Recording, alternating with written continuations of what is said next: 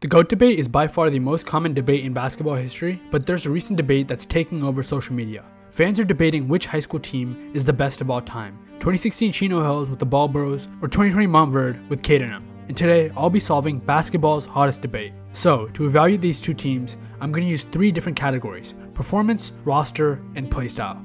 Let's start off with performance. The Chino Hills team in 2015-16 went 35-0 on the season. They won their state championship and finished ranked as the consensus #1 team in the country. The team went to Mater Dei and completely blew them out the water, beating them 102-54. They even picked up a close win over 2016 Montverde, a roster that featured Anthony Simons and RJ Barrett. The team's average margin of victory was 28.7.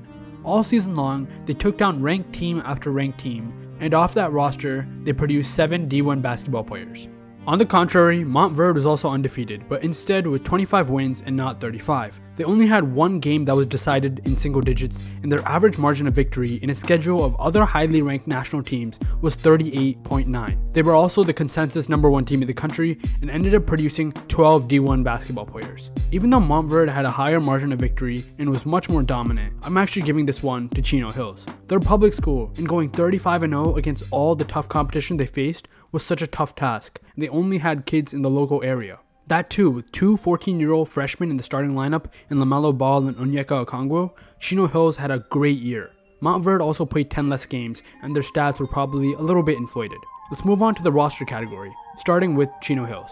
Chino Hills' starting point guard was Lonzo Ball, who was the #1 point guard in the entire class of 2016. In his senior season, Lonzo averaged a triple-double with 24 points per game, 11 rebounds per game, and 12 assists per game, also adding on 5 steals per game. He received honors such as Naismith Player of the Year, USA Today Player of the Year, and Mr. Basketball USA. In his lone season at UCLA, he won numerous honors including Pac-12 Freshman of the Year. Lonzo went #2 overall in the 2017 NBA Draft to the Los Angeles Lakers, and was later traded to the Pelicans in the Anthony Davis trade. After being a very good pickup for the Chicago Bulls, Lonzo has been hurt and hasn't appeared in an NBA game for over 2 years. We're wishing to see him on the court as soon as possible. The starting shooting guard was freshman phenom LaMelo Ball. During his freshman season, he averaged 16.4 points per game and 4 assists per game, and shared the honor of Max Prep's National Freshman of the Year with teammate Onyeka Okongwu. At the time, he was actually 5'11", but grew to be 6'6" by the time he was in the NBA. LaMelo only stayed at Chino Hills for one more season before he left and had multiple stops in the next 3 years, like Lithuania, Spire Academy, and in Australia with the Illawarra Hawks of the NBL.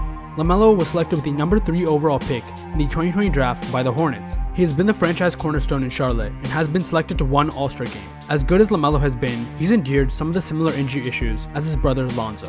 At small forward is junior Eli Scott. Alongside the Ball brothers, he was a great scorer and complemented the team. Scott was rated as a 3-star recruit in the class of 2017 and committed to Loyola Marymount. Scott played 5 seasons as a Lion, where he was a 14.2 point per game career scorer. He was most recently seen playing professionally in Slovakia, where he averaged 19 points per game.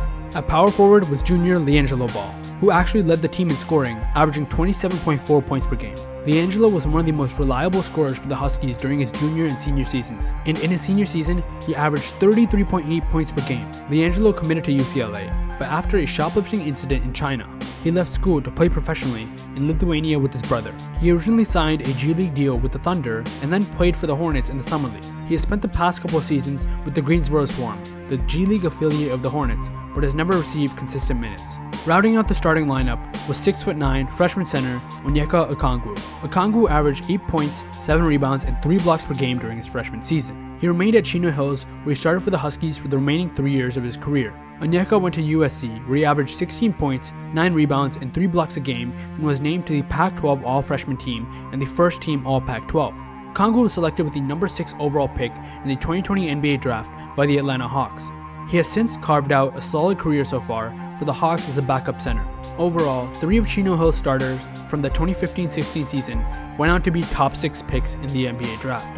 Let's take a look at Montverde. At Montverde, Cade Cunningham blossomed from a wing into a point guard with total command of the game. During an era where oversized ball handlers like Luka Doncic had become the most valuable archetype in the NBA, Cunningham was on his way to greatness. Due to the all-around talent on the roster, Cade led the team by averaging only 13.8 points per game. He spent a year at Oklahoma State where his brother was an assistant coach before declaring for the draft. After being selected first overall by the Pistons, Cade has had a slightly underwhelming start to his career. The raw ability to create plays and finish at the rim is definitely there, but it's not converting into wins and success, and Cade has been extremely inefficient throughout his entire career. Next to Cade in the backcourt is Moses Moody.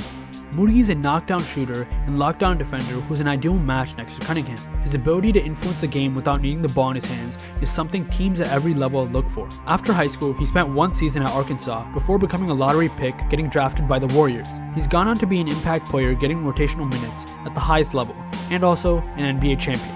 At the wing position, we have 6'6" Caleb Houston. Only a sophomore at this time, Houston showcased a rare combination of size and shooting ability on this team. With a quick and smooth stroke, Houston is the ideal fit for the modern game around these four other guys. After playing at the University of Michigan, Houston entered the draft. He was drafted at the start of the second round and now gets decent minutes for the Orlando Magic.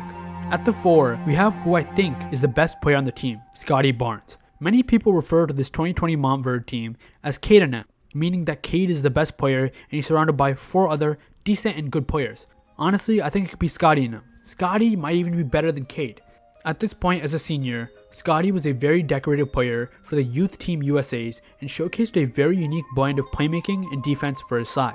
After a year at Florida State, Scottie was drafted 4th overall to the Toronto Raptors. Now in his 3rd season, he's already won Rookie of the Year and is gunning for his first All-Star appearance. He's kept up his great defense and playmaking in the NBA, even finding a shot from 3 this season, now averaging 20 plus points per game and developing into one of the NBA's best all-around talents. At center, this team has now 7-footer Day'Ron Sharpe. Back then, he was 6'10 and 225. He was a powerful big man who could run the floor. He gave this Montverde team more beef against teams with traditional centers. He has great hands and was a great rebounder, especially on the offensive end of the floor. After one season at UNC, he was drafted by the Brooklyn Nets. Now in his 3rd season, he averages between 5 to 10 points per game in the NBA, getting decent minutes. I didn't even mention Dariq Whitehead, the 6th guy on this team who's made the NBA, who's also a current rookie for the Nets. Unfortunately, Dariq's rookie season was cut short as he underwent a season-ending surgery recently. Overall, Chino Hills only had 3 players who played in the NBA compared to Montverde's 6. Without question, Montverde takes this category. In a shorter time, some of Montverde's players have accomplished more in the NBA than the Chino Hills squad. You do have to consider that Chino Hills is a public high school and that all the players on the roster are homegrown, which is still extremely impressive. In comparison, Montverde is a basketball academy in Florida. Despite that, 6-3 is a big margin in NBA players, and so is 12-7 in D1. In terms of our categories, we are now tied 1-1, and we are entering our last category, playstyle. In this category, I'm going to talk about what if a hypothetical matchup happened, and how would the team's playstyles match up against each other. When we look at the Chino Hills playstyle, it was a lot of transition offense. Transition offense was the staple of this team. The Huskies played at a breakneck pace on offense, routinely throwing full-court passes.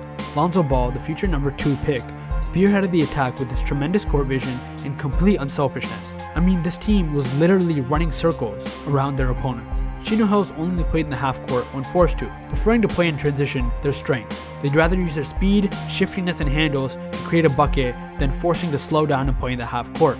When the Huskies did settle down in the half court, they only had 3 really simple things: a high ball screen for Lonzo, an isolation for Lonzo, or an isolation in the post for LiAngelo. They had no interest in running any tricky sets. On defense, their guards would make risky plays to get steals and let the interior presence of Onyeka Okongwu help them set up the fast break. The Montverde team right now has 2 big advantages in a hypothetical game with Chino Hills. First is their depth, and second is their height. Every player in Montverde's starting lineup is at least 6'6", and also off the bench, they had players like Zeb Jackson, Dariq Whitehead, Langston Love, and Ryan Nembhard, who were all nationally ranked. If Chino Hills is able to run a transition-based offense like they usually did, height won't matter as much because they'll be able to get to their spots and hit their shots. But I will say, I'm gonna have to give this to Montverde, meaning that Montverde wins 2-1. And the reason is because the cohesiveness and the chemistry that this Montverde team had was unlike others. They had a bunch of spot-up shooters, a bunch of tall, wingy, rangy players who could all handle the ball and dribble, who could all shoot, who could all create, and they were just a perfect blend of players together. I mean, Cade Cunningham and Scottie Barnes on the same team, just imagine that. And LaMelo is 5'11", and we know how good LaMelo is. He's mostly going to get guarded by Moses Moody, who at this time was like 6'4". The height would just not work in terms of a full organized game. I will say though, Chino Hills kind of has the nostalgia, because if you think about it, the stuff that Chino Hills was doing at that time in terms of social media and just video content was different. I mean, they had their own shows like Ball and the Family, and then LaMelo was super big on social media. Lonzo had a big following, LiAngelo. I mean, these guys were super big, LeVar Ball, and there's a lot of hype and attention around them. So whenever you saw a Ball Is Life mixtape or just a mixtape of any of these guys, they were doing it different compared to anyone else. So there's a lot of nostalgia involved to it, and the type of plays they're making are the type of plays you can envision making on a basketball court. The big passes, the lobs, the shifty moves, the threes, like a lot of the stuff they're doing is the type of neighborhood pickup and just cool basketball a fan would really love to watch, which is why at the high school level what they do is so special. But also it does create a slight bit of nostalgia factor, which does boost Chino Hills in this debate. But realistically, if we're playing a 5v5 or a full sanctioned match, I think Montverde just does have the edge because of how they play together, their height, and their modern talent. Thank you guys for watching. I'm still super torn about this debate, but it was a really fun video to make just to look at all the info about all these teams, players, and schools over the past couple years and see how it's all turned out. Hope you guys did enjoy. Please subscribe if you're new. I'll see you in the next one. Peace. Bye.